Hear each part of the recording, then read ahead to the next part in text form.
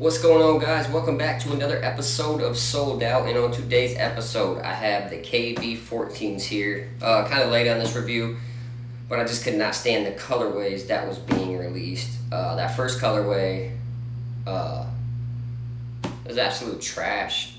Like, I don't know what's up with Nike releasing these crazy colorways. Like the Jordan 35 first colorway, it was like the gray, the blue, the red. That was trash. I don't know why they're dropping these whack colorways first when they could just release, like some black and whites, like Zion did the black and whites. I thought that was dope for the release, but all these other colorways are absolutely trash to me.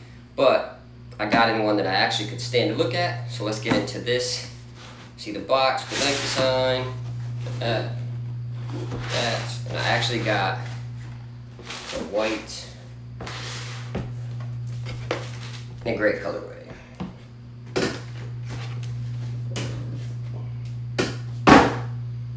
We're gonna start from the heel, go down to the bottom. The heel was very comfortable. There's no like Achilles pads, but the whole thing is just padded. So there's no like individual pads like a lot of shoes have been. The whole shoe is just really padded. So no complaints there. The heel lockdown was excellent. I give that a 9 out of 10. There really wasn't any slippage at all. Now onto the tongue. The tongue was amazing.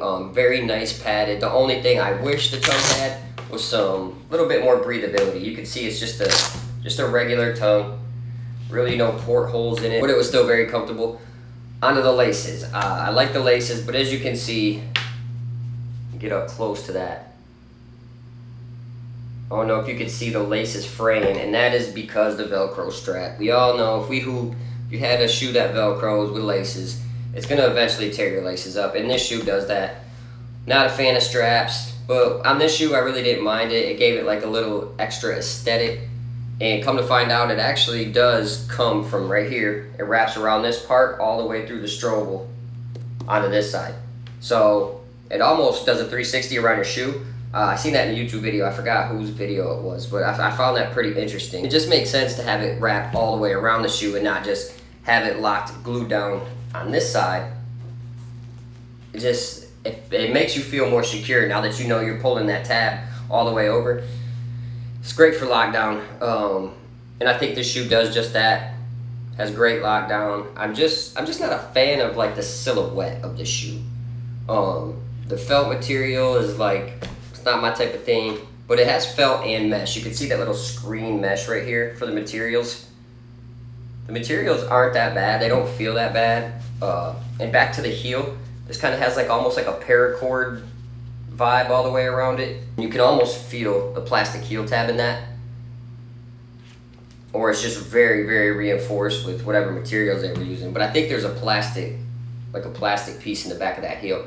But yeah, the materials, the suede, or I wouldn't even call it a suede. It's almost like a felt. It's like a thick felt. But breathability on the shoe was awesome. I have no complaints about breathability.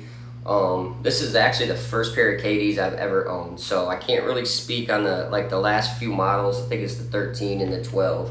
Can't really speak on them last few models, but from what everybody's saying, KD shoes are legit, and these are very legit. When it comes down to comfort, a lot of people are saying this is like too soft. This is a marshmallow feel. I thought it was perfect. It was actually like very soft, very nice. Never had any knee pain, no shin splints. I get shin splints once in a while if I wear a shoe with like less comfort than others. And this did not cause any knee pain whatsoever. You can see the Nike check on this side.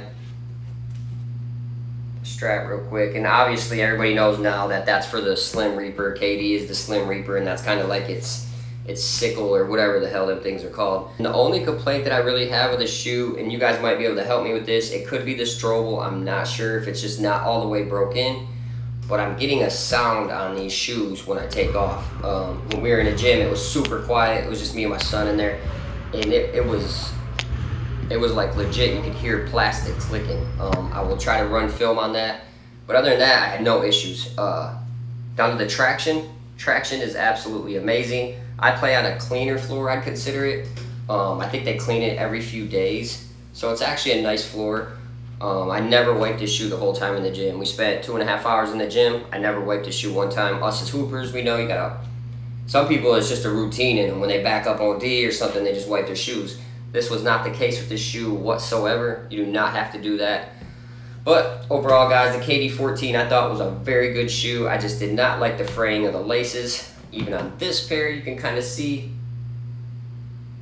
the fraying on that lace already getting worse than this one. Curious about the weight. I thought it was a little heavier feeling shoe, so I'm gonna say 14 ounces. I wear a size 8. 13.8. So I was close on that one. But yeah, the traction was awesome. It did feel a little bit heavy on foot, but no complaints there. I just wish it was a different silhouette. I'm not a fan of the look. I'm not a fan of, I mean, I like the white colorway, but this is just, to me, the best colorway I could get my hands on. I really like the strap, how it's iridescent. Kind of has that flip-flop from clear to white to purple to blue. I think that's dope. So I would recommend these to anyone, guys. Just play on them indoors. I think they'd be a nice shoe to add to your lineup if you're in high school. If you're at any level, you could add these to your lineup. I don't know if they make GS sizes in these yet, grade school or little kids, I'm not sure. But I hope you guys like my quick rundown of the KD14, guys, and we will see you on the next episode of Sold Out. Peace.